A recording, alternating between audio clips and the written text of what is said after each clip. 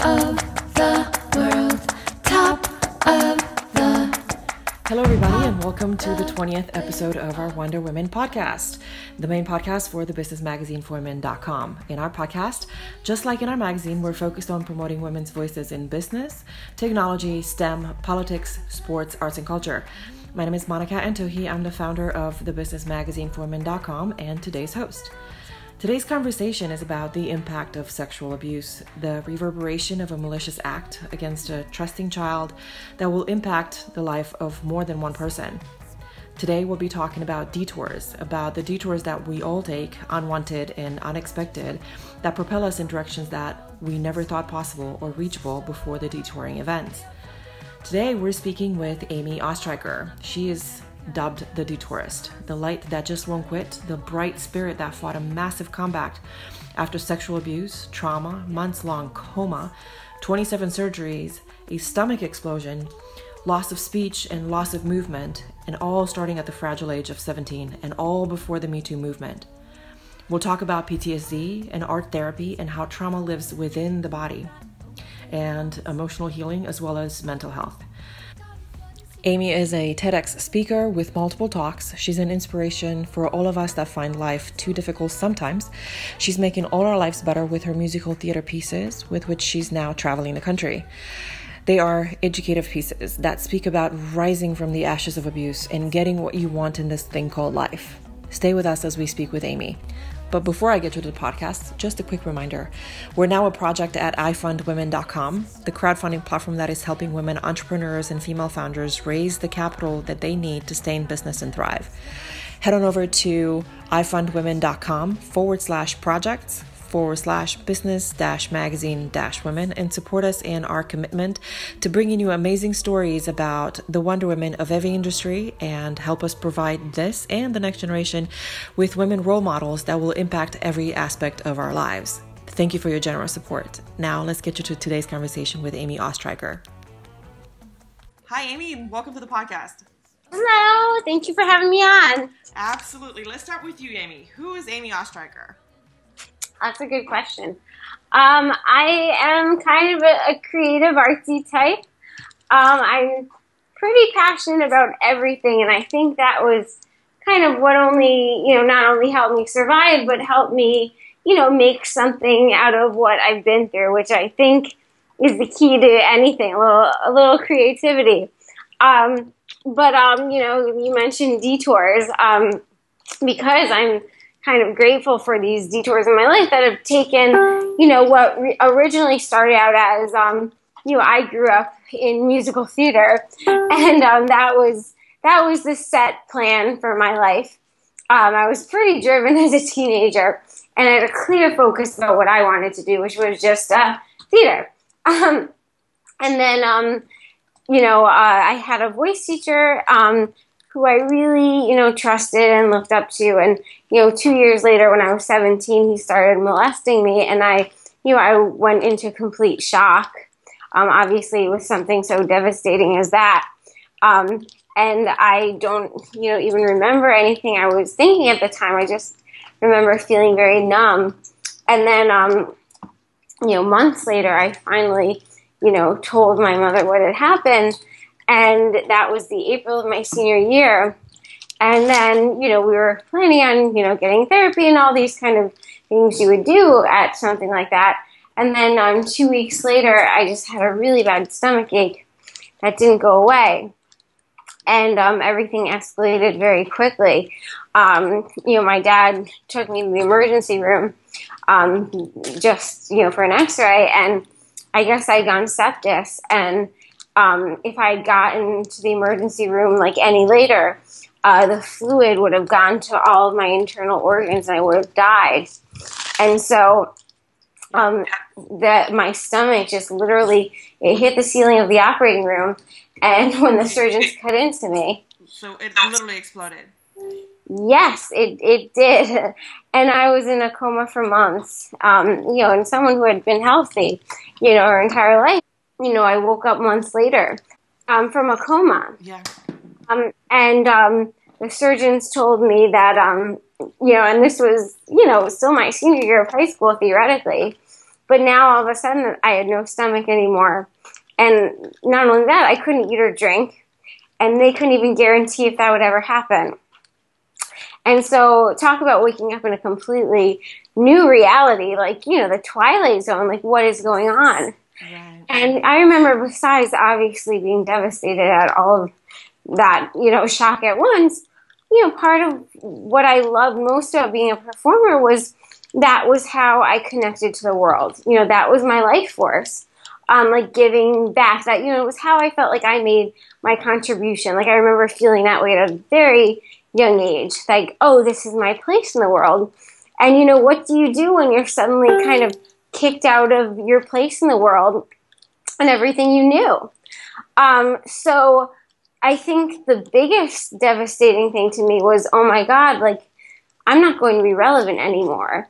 And I was petrified that at 18, right. I was going to be a has-been, and that was it. In the ICU, just physically, just like lying in this isolated bed, it's like all of a sudden just you're tucked away from the world, and so I think that kind of filled me with this really kind of manic drive to just keep creating and find some way to feel vital. Because it was very easy to just kind of, actually, it wasn't easy for me, but, to just kind of lie there. And I couldn't do that. I think because I've been always a productive type, it also helped that I had like a really supportive family around me all the time. And so, being in the hospital was one thing, but, I was discharged a month later because I didn't really have a diagnosis or a certain illness. I was just kind of this, person that had this stomach rupture. So, after a few months, I was medically stable. And they sent you home. Yeah, but the thing is that I didn't have a stomach. So they basically said, okay, there's really no reason for you to be here. And I was sustained on IVs for nutrition. Mm-hmm. There's really no reason for you to be here, but, you still can't eat or drink anything. And we don't know, when that will happen. So just check in with us every day and, every month or so, and we'll see what happens. So that was awful because I really had to learn the art of taking it, one day at a time. Like I literally could not think about the next day. And so that's where, I learned, what I call now are like my hardcore, like survival strategies, which later turned into things just that helped me navigate, the detours of everyday life. And the biggest thing for me was the idea of hope. I definitely learned a new thing about hope, that it's not this just like inspirational beam of light that comes to us from like a mountaintop, It's actually an active thing that we have to cultivate. And sometimes hope is really just lying yourself.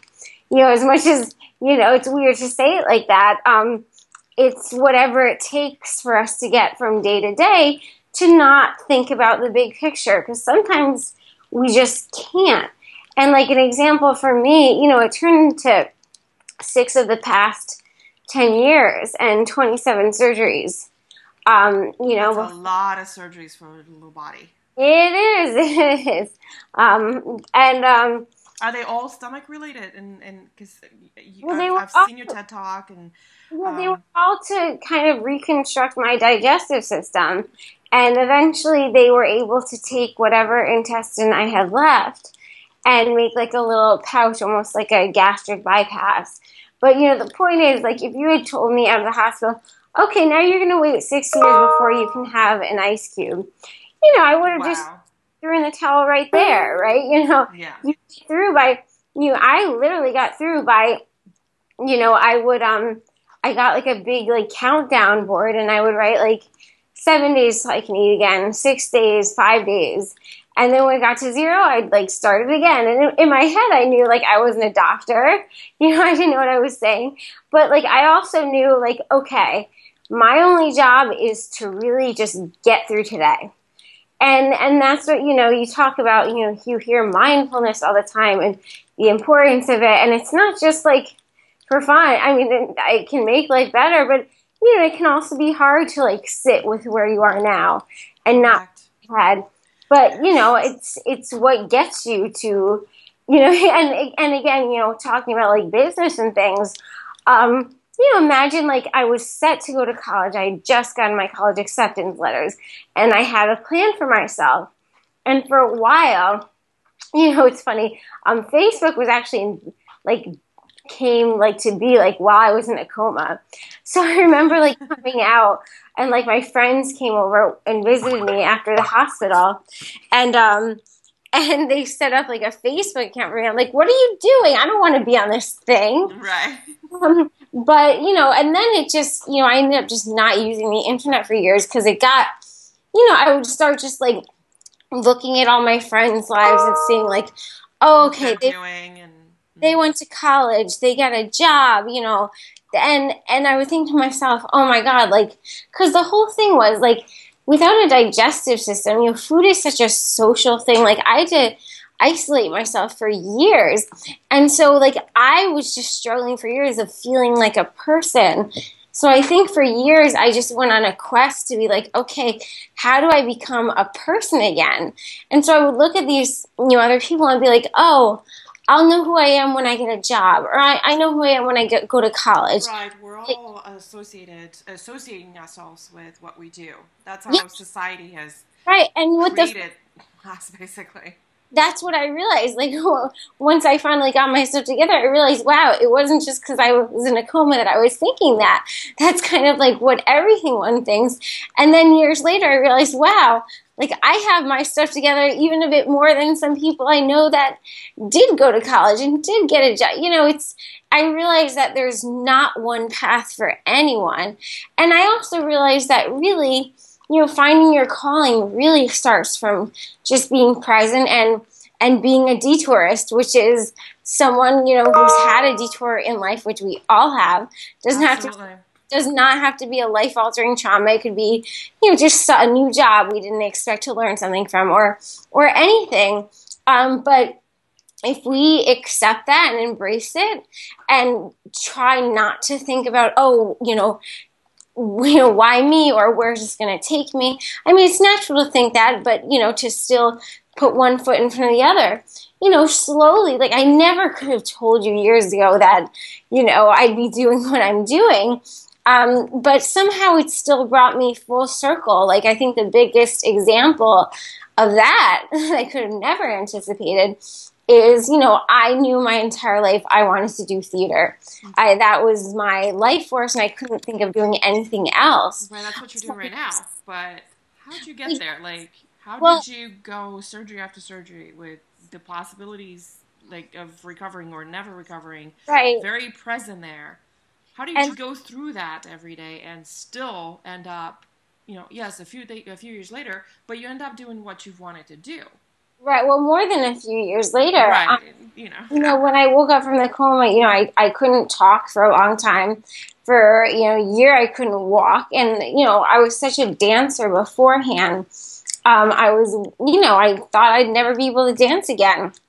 And I remember... It's devastating for, not being able to talk and not being able to walk, let alone, those are massive things that affect you on a very deep level. And I want to talk a little bit about that later, but you're not able to dance. You're not able to do any of the things that drive you.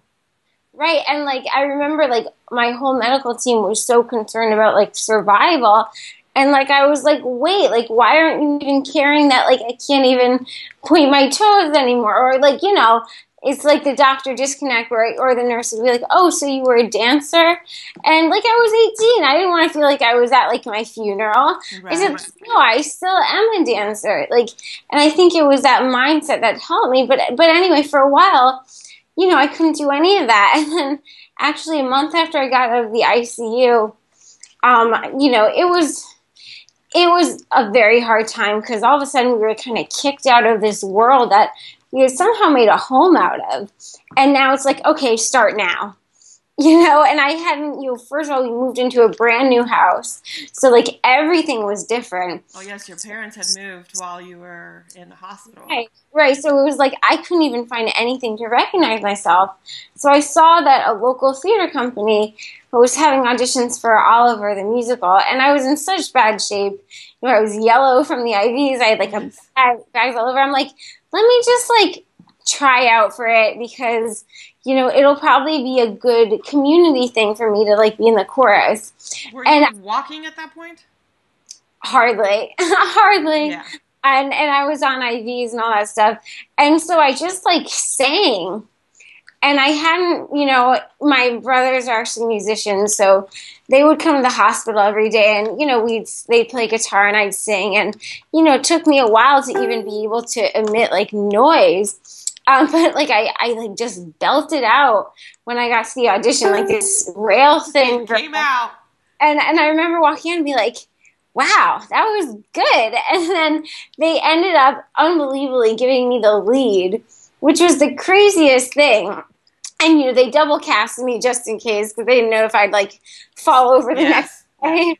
But that was such a good experience because first of all, and I've, you can read this about trauma that, theater is such a community experience and, healing from trauma is really, it's really a society effort. Like we can't heal in isolation. We need community and we need that compassion. So I think right out of the hospital, that was a very good thing to have happened. But anyway, what I'm doing now is, to cope that was rehearsals at night, which was a great experience for me. But to cope during the day, I couldn't even have an ice cube. I'd lock myself in my room and I'd just journal for hours just to not even like to process things, just to pass time. Because I had to make it, what do you do during a day when you don't break it up with meals? Right. Or water. Or school or... besides that, it was like a constant mission to not feel anything. Because how hungry were you during that? I was starving. And what was kind of the most annoying part was the whole kind of doctor disconnect that they would say like, oh, you're getting thousands of calories from the TPN, which is the IV fluids. Like, you shouldn't be hungry. And, as if there has no psychological component at all. And especially in the heat of summer and no water. So I actually became, and this is where the creativity was really, a saving grace too. But, you become obsessed with what you don't have. So I actually was so obsessed. First of all, I would lock myself in my room and also just watch the Food Network all day, which was kind of torture. Oh my goodness, that is torture. Well, it's like a horror movie where like you can't look away, right? But then also like I found myself, I can't even explain it, but I needed to be around food. It's just a human thing. So I actually started a chocolate business so I'd have an excuse to buy candy. And once I did that, it was just a great way. And that's how I realized that one of the first times I realized what creativity can do. Because it was like an active thing that I could do, that I could feel purposeful. I could say I was doing a chocolate business. And like I was able to not, it's kind of a metaphor for feeling after trauma. Like I couldn't numb out to the food. Like I was present with it. Just like, you can't really numb out to your feelings and you have to find ways to be present with it. Right. But I found like a safe way to do that. And I think that really helped me. But back to the journaling, I had journaled thousands of pages during that period. And, years later, almost 10 years later, I would take those journal entries and put together dialogue and, put 16 songs together and make a 70-minute musical about my life. Gutless and grateful, and talk about talk about business ideas in the middle of but even that disaster. Even that is so interesting in how that evolved, because I never thought that I'd be doing all this stuff, to be honest. My intention was I wanted to put together like a little cabaret act, and I wanted to sing, and I wanted to be back on stage again. I thought even on a local level, I got the nerve to call like a big theater in New York and have my debut there. And it's so interesting because, I'd been on the news, but I had never told the story from my perspective. I mean, now I'm doing it all the time, but in 2012, I hadn't talked about anything. I don't think I had even processed it for myself. So it was a big risk, kind of just like getting out there and in front of everybody. Yes. But what I didn't realize was telling my story, people could actually relate to what I was going through. Like, I wasn't just like this freak girl whose stomach exploded. And so then I realized, people started lining up and telling me their stories. And I realized, like, wow, like, we actually heal. Like, it's a transformative process to actually just tell our stories. Well, and so that's what inspired me to transform the program into first, to colleges as like a mental health and sexual assault prevention program, where it's all about getting people to tell their stories. And I'm doing the show, and then I'm doing a discussion of what it was actually like, and the skills for resilience that helped me. And that kind of evolved to me getting very into psychology and wanting to learn the why behind, what I had been through. Mm-hmm. And that kind of led to, really a passion for expressive arts. Another thing is I got very into visual art from all this. Art therapy. Yeah. Wait, before you get to art therapy, how'd you become the PTSD? How did the PTSD conversation come into play? Well, I had been Were you diagnosed with PTSD? I wouldn't even say that because I never really saw a therapist, but or one that I really spent much time with. But I felt crazy for a long time because I was just triggered by things, and and like I just thought like, oh, because of what I went through, no one will ever understand me again. And I think all my kind of education was kind of like self-service, a la carte kind of thing. And I realized when I recognized these things, a big book that helped me was Waking the Tiger by Peter Levine. And I realized that, wow, trauma actually lives in the body. It's not something we can think ourselves out of. So I think I just started really getting into that and identifying with a lot of, what was written about it. And that was also a good thing because I also learned about post-traumatic growth. And actually one of my favorite books, it's pretty recent, The Upside of Trauma by Jim Rendon. Reading for everybody listening, we'll have all the links at the bottom of the podcast. And reading it's a wonderful book of all different examples of people that have, military veterans, people with cancer, so many people that have been through such difficult times, but they all felt the same, like, oh, it's funny, but I'm actually grateful for this because it actually has made me, such and such. To find like a community of people that felt that way was such an eye-opening experience, because it was like pointing in a diagnosis, like, yes, like that's what I feel. Like I feel these great gifts in my life now because of that. So it was a really eye-opening experience for me. Got it. And I'm, talking about how you went from dealing with trauma and, and coming out of it. It's like you've gotten a bunch of really sour lemons and you've turned them all into sweet and refreshing lemonade the best you could. But, and that alone is the definition of don't give up. Exactly. One of my favorite quotes ever is "Never give up, never surrender" from Galaxy Quest. But I believe that you're actually the embodiment of that. Right. Yeah, it's true. You just got to get from one day to the next, and that's really our only job. It is the only job. Take us a little bit through your business journey. How'd you end up getting to be a TEDx speaker, an award-winning health advocate, and you said you have a program that you're trying to teach right now in colleges. Let's talk a little bit from that point of view, and I'd like to talk about the playwright and the actress part as well. But let's stick a little bit with the business part right now. Yep. So I mean that all came together. Like I didn't expect to go down that route, but again, it came with the power of storytelling, and I think the biggest revelation for me was learning that what I'd been through was really relatable. That Absolutely. even though what I had experienced was extreme, the emotions, the pain, the anger, the frustration, those are all things that we go through, and that we can bring people together by the power of a story, and find that commonality. And especially with the mental health field, how stigma is such an issue. I realized that we were kind of just creating barriers for ourselves when we tried to speak our truth through, oh well, I've been through this and I've been through that. I found that when I started introducing the detour concept, I found that a room would just like melt, because all of a sudden, you had people that were going through a divorce, or people with a chronic illness, or, people that are struggling with all kinds of physical and mental health obstacles, able to, start from the ground up. And I realized on my own that, we heal through compassion, and really that we can't heal without it.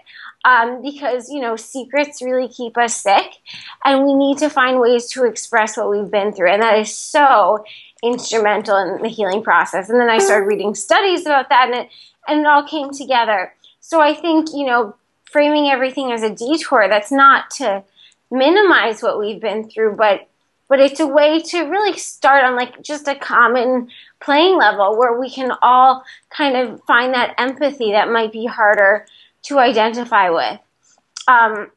So that, and also just a big instrumental part of my healing process was creativity, because creativity is also a wonderful way to express things, that we can't always put into words, that also resonate with people on a more common level. Because sometimes words don't do it justice. And we need to find ways to find, safe ways to be with our feelings without kind of running away from it. And I think creativity is like a safe container. So anyway, all these kind of scattered revelations at once came together for me in the presentations and workshops I'm doing. And, I never thought I'd be using my show, which just started as musical theater, as like kind of a vessel, to convey that, which is great. And I'm also working on my book now, which is, a surprise title, but part of it is my beautiful detour. And hopefully just, taking it one day at a time and seeing where this leads. And, like you mentioned, like, I love doing these mental health presentations and being in this field.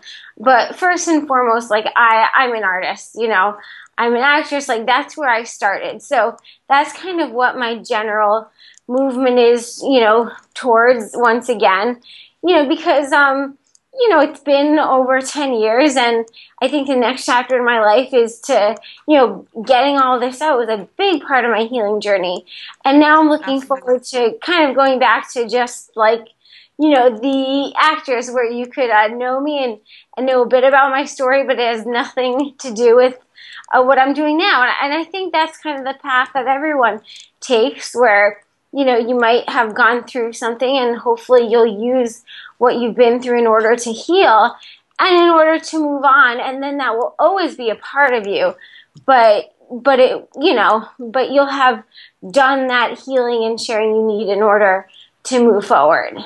Got it. And your PTSD tangent is super important to me, because I talk to everybody that I talk to, actually, I encourage to go see a shrink in their lives at least once or a couple of times.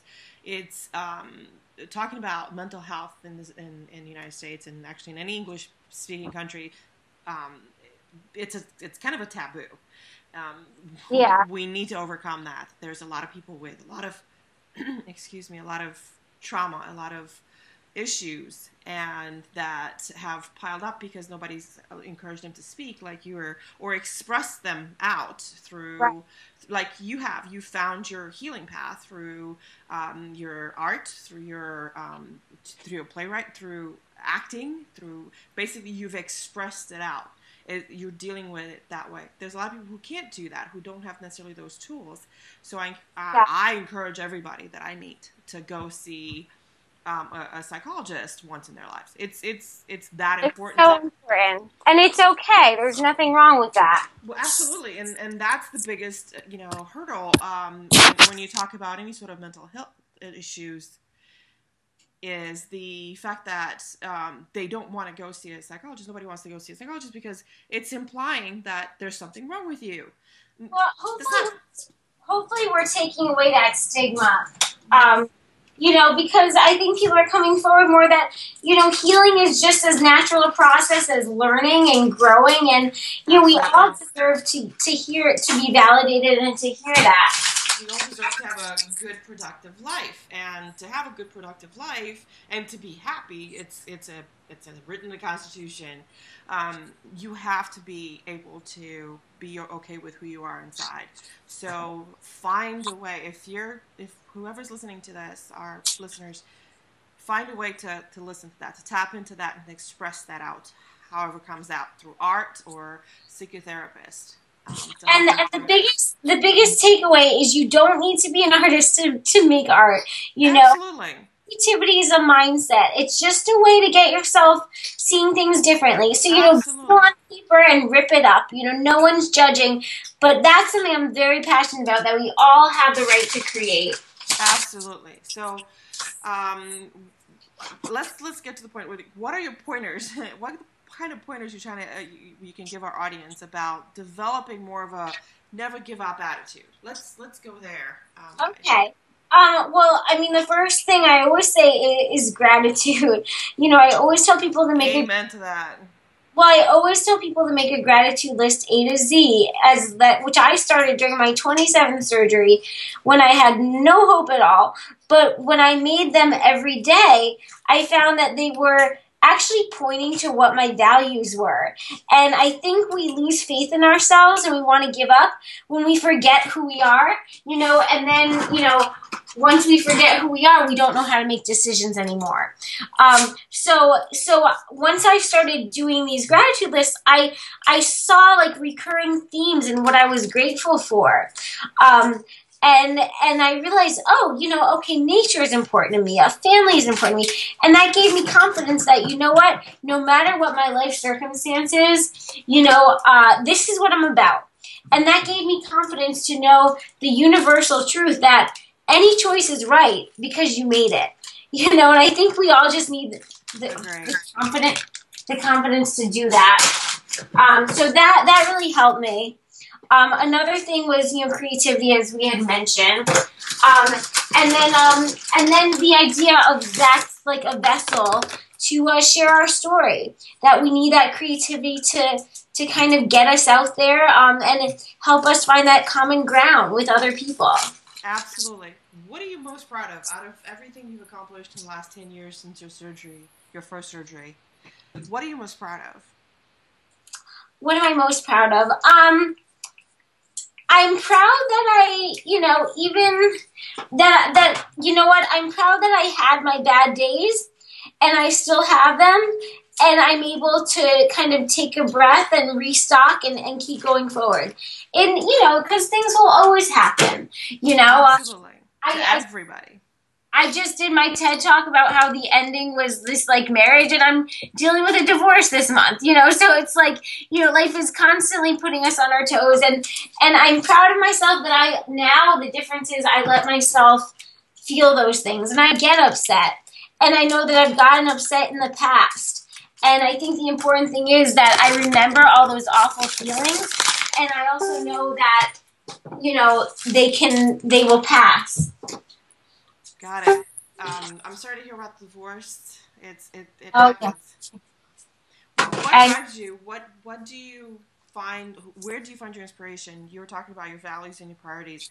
Are those your inspiration, or do you have a specific person or thing that drives you, that inspires you every day? Well, I think since you mentioned other people, like the first thing, one thing that I can never not mention is, I'm lucky that I have a ridiculously supportive family.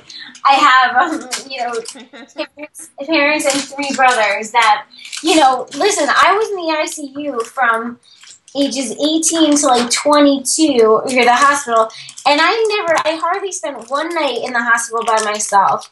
So like that's one thing I'm lucky for, that I have good childhood memories to draw back from, and I have that good foundation, and I've never, I'm so lucky, because I know that, listen, I've been through hard times, but also, not a lot of people have what I have. So I'm very lucky. So I think that's my biggest inspiration, and that's like a gratitude that, you can't get rid of, because I mean, I have like just, amazing support. I have a family that would do anything for me. And I have, my body is so inspiring. God, it's been through hell, and I can tap dance and, and everything that I thought I'd never be able to do. Got it. So we've talked about your favorite books, and not favorite books. You talked about two of the books that you like most. Yes. Do you have other books that you'd like to recommend for people, or something that you like to buy for people as a gift?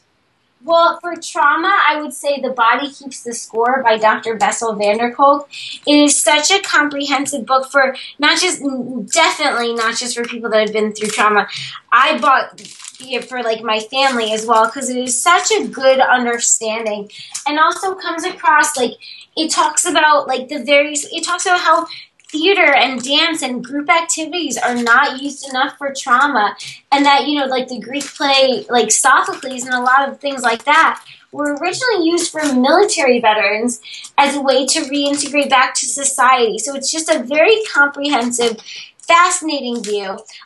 For creativity, I don't know if you've read Big Magic by Elizabeth Gilbert, but I think anyone that's even thought about being creative or maybe some kind of artist thing, it's the perfect mix of like inspiration and tough love. So that was a really great book. And hey, and mine, which should be available by the end of next year.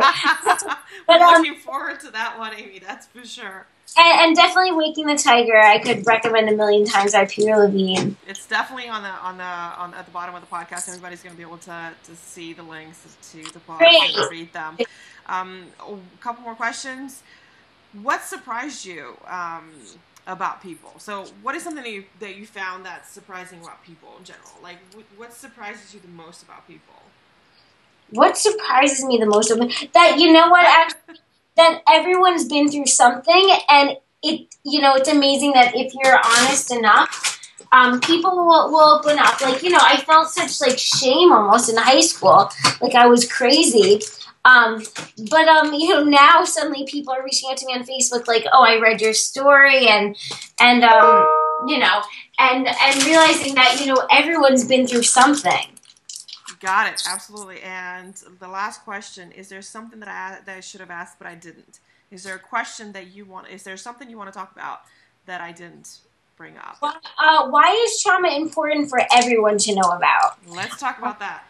And that's actually the inspiration behind my new drama that I've written, which is based off of my brother's journal entries when I was in the ICU, and also my own healing process, where I'm played actually by two people, where the protagonist is, two of me trying to, the past and the present, and it shows how, healing is a society effort. I mean, it's amazing what shame and stigma can do to make someone regress in the healing process.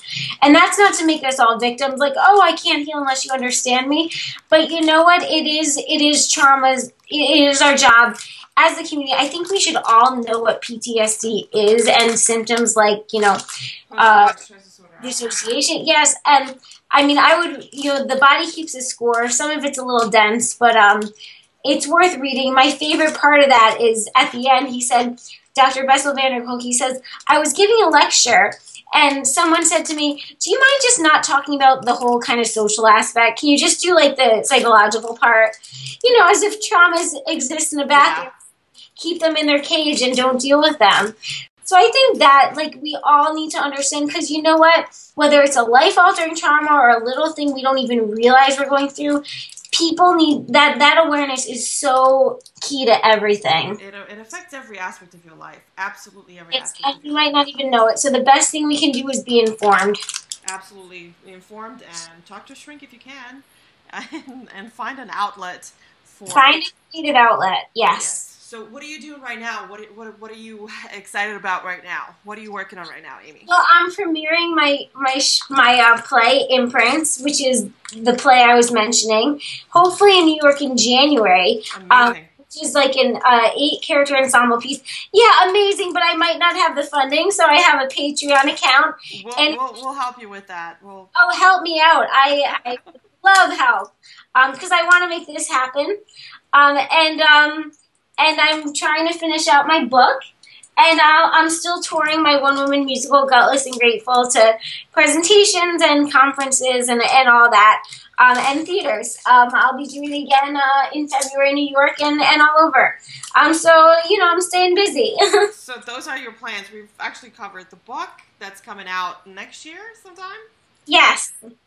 You're going to have the show starting. You're in the middle of the show right now. Are you in production in PA right now or no? We're waiting for money. Okay. All right. So, but you and I'm doing my show Gutless and Grateful next in February. Amazing. So, Amy, thank you so very much for being on the podcast today. And I know you're very busy, and I know you need to run. But how can the audience get in touch with you today? Well, how can they get in touch with you? Subscribe to my newsletter, amyoes.com/newsletter, and just subscribe. Send me a note. I'm on Twitter way too much, at amyoes. I'll give you a link to my Patreon account, Patreon/AmyO. But definitely send me a note through my website. I also have a weekly Detourist feature where every week anyone with a detour in their life can write in about anything that's happened. And biggest takeaway here, you have a story worth sharing. Don't tell me, oh my God, my story looks like crap compared to yours. We've all been through something and it is all worth validating. So please be empowered by my story. Don't be inspired. Well, you can be inspired too, but have the confidence to know that we all deserve healing. Absolutely. And we'll have all Amy's contact information at the bottom of the podcast. So fret not. It's all going to be there. You'll be able to help her with her play. Absolutely. Absolutely. And get in touch with her and see if she needs any kind of other help that you might be able to offer. And reach out to her if you have a detour story, for sure. Thanks, Amy, again, and see you all next time. See you. Bye. Bye. Top of the world. Top of the... Hi again, everybody, and thank you for joining us today. The music for our podcast is graciously provided by our very own Wonder Woman, Cheryl B. Engelhardt. Check out her music and get your free music bundle at cbemusic.com. We hoped you liked our conversation with Amy Oestreicher, as rich with meaning and passion as it was.